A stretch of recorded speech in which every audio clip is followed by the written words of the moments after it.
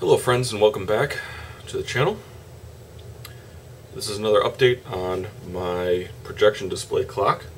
If you've been following me at all on Instagram or Reddit where I just posted, you'll have seen this in a more complete state, which I will show you a little bit later.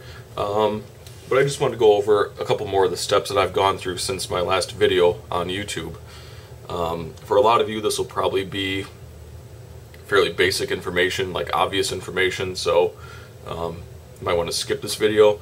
But if you're tuning in because this is something that you'd like to try and it's maybe your first electronics project, you can stick around for that. I will also be showing a couple more steps about how I modified the displays themselves to accept the LED boards. So I'll jump right into that. Let me see here. Let's get a view of the back of this, and let's see. That's currently what the backs look like. If my camera focuses at all, I'm not sure if it's going to because it's a really crappy camera. You'll be able to see the digits through there, and you can see the green of the LEDs. Should mention, these LEDs look super washed out in the video. But anyway, so that's what the backs look like now. This, if you watch I believe it was my first video of the teardown of the displays, you'll recognize this piece potentially. This was the back. This was the furthest back in the display towards this end, and this is the piece that held the incandescent bulbs. And what it has here is it has a grounding plane, which is the this silver piece in the middle. It just contacts the base of the bulb and acts as a ground. And then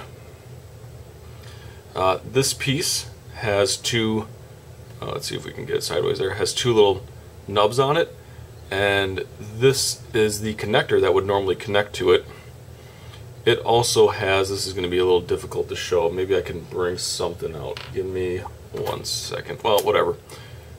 Here we go. We'll use a screw.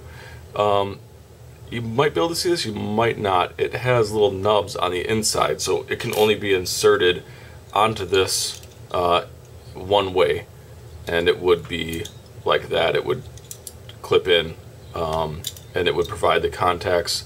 There's the ground point, and then all of your leads. Well, the issue with this is, because of these fingers on there, because of these grounding fingers, when you inserted LEDs into it, it's like a hook, and in fact you'll see that one is bent up here. When you put the LEDs in, everything went great. When you went to go remove the LEDs, it was not a fun time. And so what I ended up doing, as you could see on the back of here, is not only did I cut the nubs off so that the LEDs could sit further into the displays, I also had to remove these grounding straps. And that was a huge pain in the butt. I wish I had one of these little pins laying around, but they're pressed in there, and not only that, but they're also they have like little teeth on them. It's not screw teeth, but it's really close to prevent them from backing back out. So they were a huge pain in the butt to remove. And now, unfortunately, while doing that, I'm not able to use incandescent displays or incandescent bulbs anymore in these displays, and this isn't really a part you can find online or anything. So from here on out, these displays will only be able to be driven more or less by LEDs. So that was the modifications I did to this back panel. Next up, you'll see here, and sorry for my horrible lighting and, like I said, horrible camera setup, this was my first time using strip board. A lot of you will probably know what this is, some of you may not. What this is it's a PCB that all of the, and I'm going to get this wrong, I don't remember which is rows and which is columns, but all of the vertical rows, we'll call them, are connected via copper trace, and then they're all separate in the columns. What that enables you to do is you can more easily potentially hook things up So that's what I used for this project for making the LED back panels. I was going to custom order PCBs, but I was kind of in a hurry to get this thing working and tested. So I used strip board. Now I'll show you the other modifications that I had to do in order to get these working. Let's see, I actually have some diagrams here. I'll see if I can pull them up. Okay. I actually drew the schematic up in fritzing, which is my first time using fritzing. I've used Eagle Cam before. Like I said, I was planning on designing a printed circuit board, a full PCB for these. But anyway, let's see if I have this in the right orientation. Here's my original drawing. It's just got the LEDs. It was going to be 12 by 11. I had tested 2 LEDs in this configuration into the back panel of the displays, and it seemed to work great.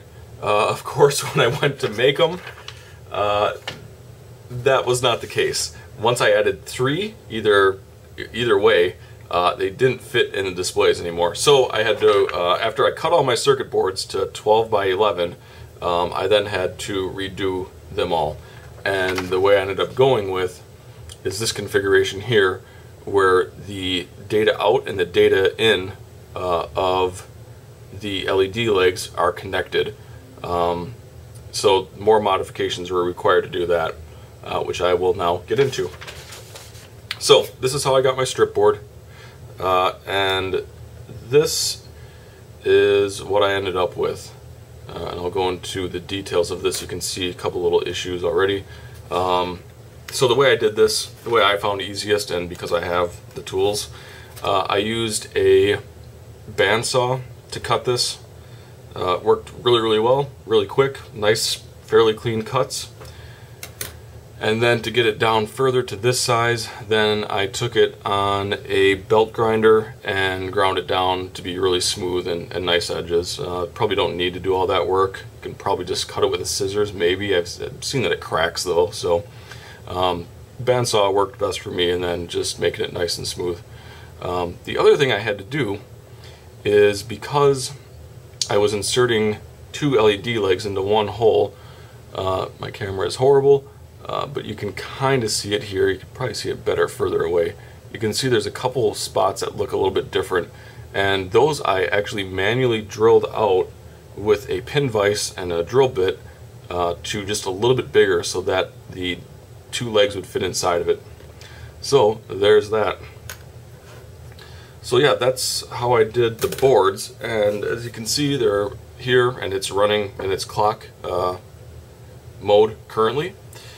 Ignore the super crappy wiring to the Arduino, to the Node MCU. It's just temporary to make sure everything worked. But I will show you the rear of these. If you've seen my Instagram, Sexual Hot Dog, you've already seen this, but I'll show it to you anyway.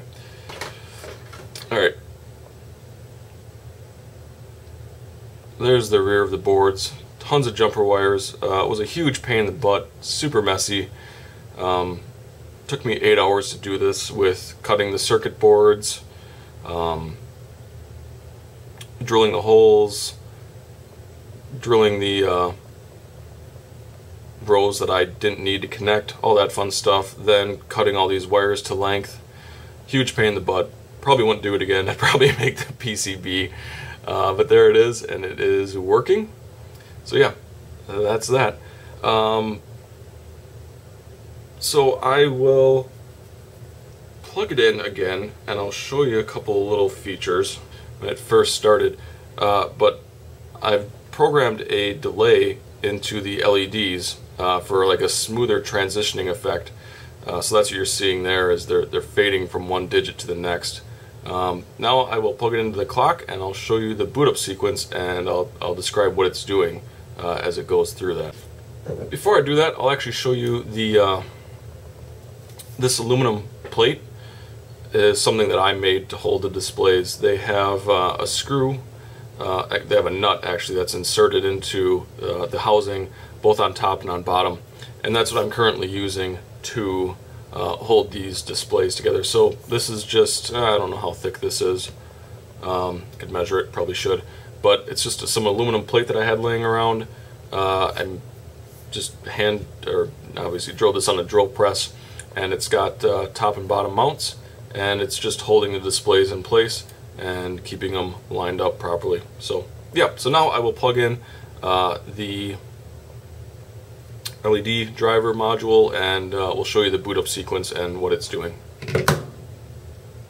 Alright, so the display gets plugged in. It displays as red 0.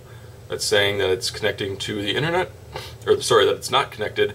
Then you saw it display the 1, the green 1. That means that it was connected to my Wi-Fi. And then it starts displaying the digits, and as you can see, it's got the fade effect. So yeah, that's it. It automatically connects to an NTP time server, and starts writing the digits to the display.